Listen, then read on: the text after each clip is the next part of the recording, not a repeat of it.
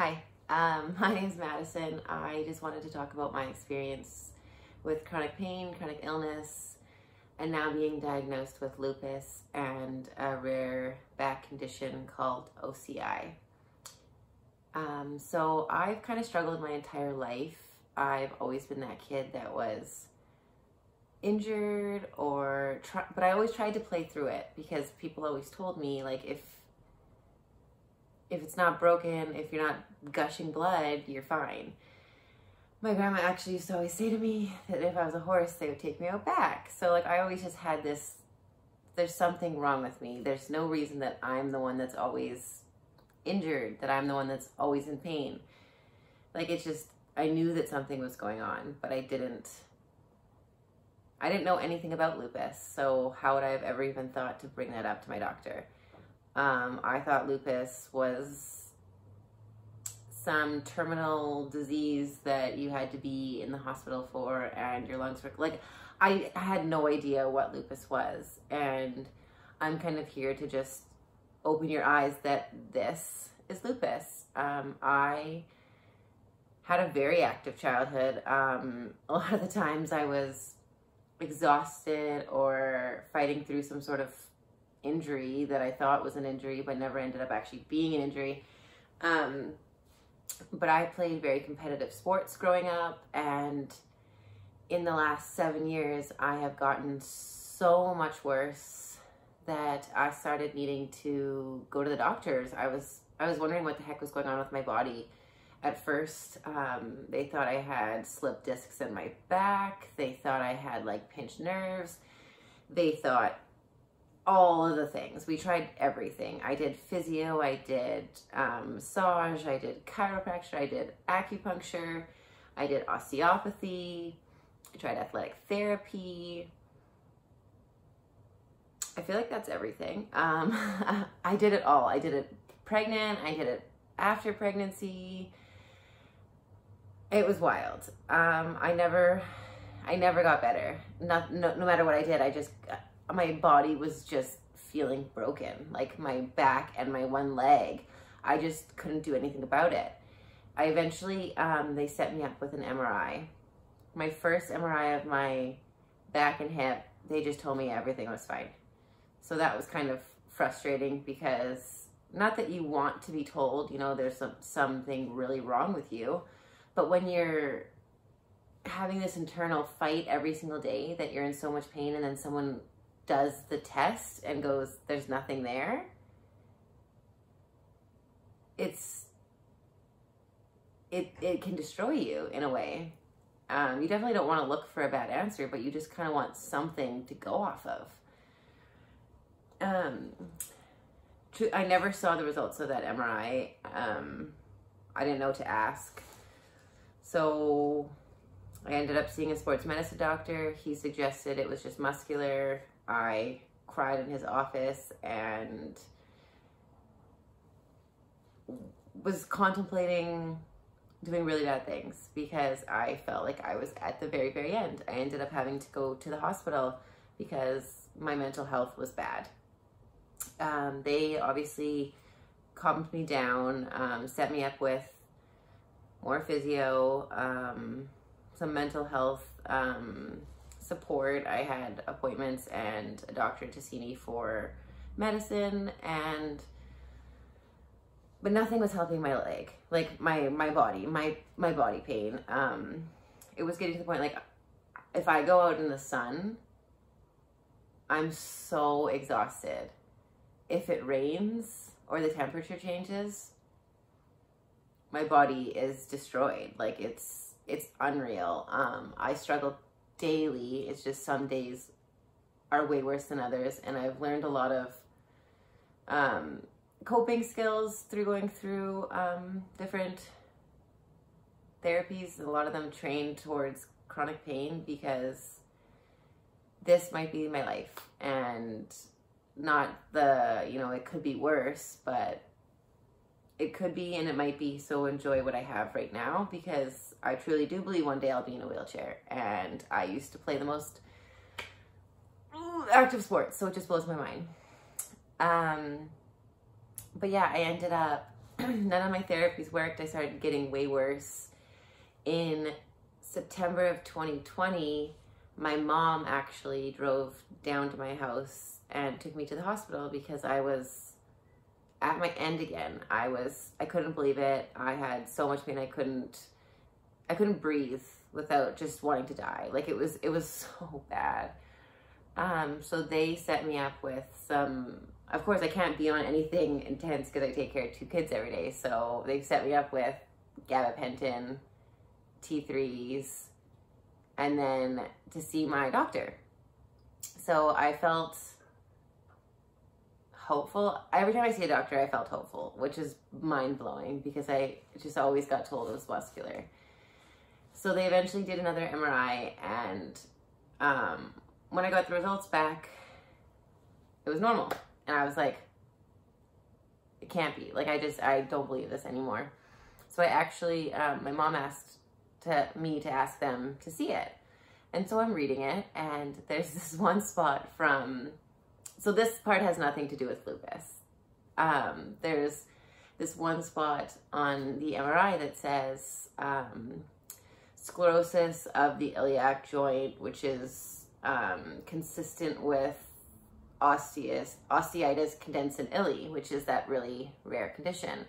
But then at the bottom of the report, it says normal. So I'm like, that has to be something. So I look it up for a bit, and it's so rare. There's barely anything about it. So I drop it. I'm like, whatever. They said it was normal. I even asked the doctor about it. The doctor was like, no, that's fine. The radiologist said it was normal. It's normal. Very defeating. I thought I finally had an answer, or at least some answer. They decided to send me to rheumatology because they started to think that there must be an underlying condition. And this is when I got blood work back that my ANA was positive and my ratios were up, out, whatever. They were bad. I don't know how to say that. So I was talking to the rheumatologist, and he was like, yeah, we're on the track for that. And then that finding on your MRI. And I was like, what finding on my MRI? And he was like, OCI. And I was like, what about that? And he was like, well, that's a huge finding. That's a huge discovery in your back. So he explained it to me. It's basically, like I see a lot of discrepancies because it's so rare. I joined Facebook groups to try and talk to other people about it. But it's basically like the points that are affected on an MRI, it looks like shaded. And so it's either like deposits of extra bone or something is depositing inside the bone. It's a very confusing description. But basically there's either extra bone or there's something wrong with the bone. And mine's at my iliac and my SI joints.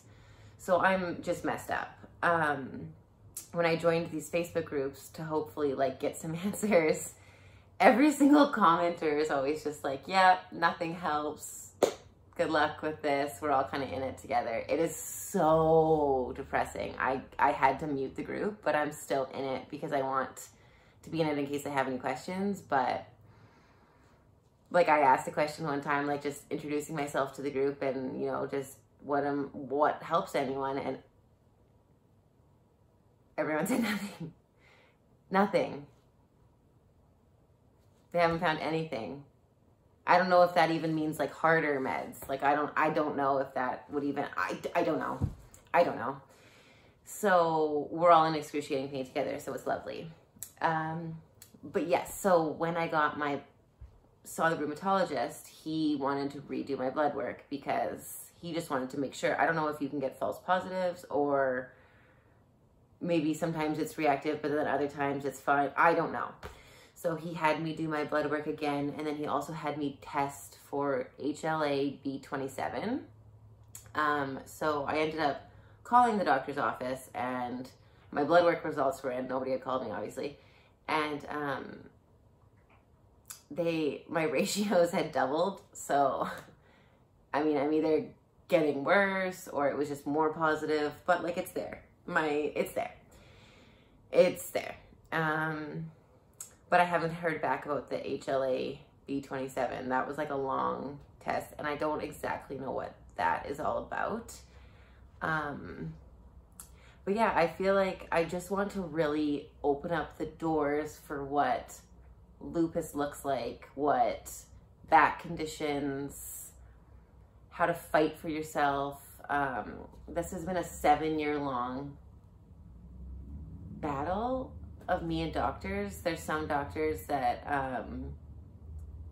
I could never face ever again because I just bawled my eyes out and I'm so embarrassed, and it just was a horrible experience, and I'm sure they've seen worse, but like, I hate myself in those moments. But I've had some horrible, horrible times, and doctors often don't like to be told that you're also searching and that you know, want to see the results, and they can get offended. And I just feel like we're working together. I understand that, I don't know, I understand that some people come up with crazy ideas and stuff like that, but the most part, you got to trust your patients and know that they just want quality of life back. Like, what I wouldn't give to be playing ringette again and being able to go for a walk without pain, be able to sit without, like, just anything. And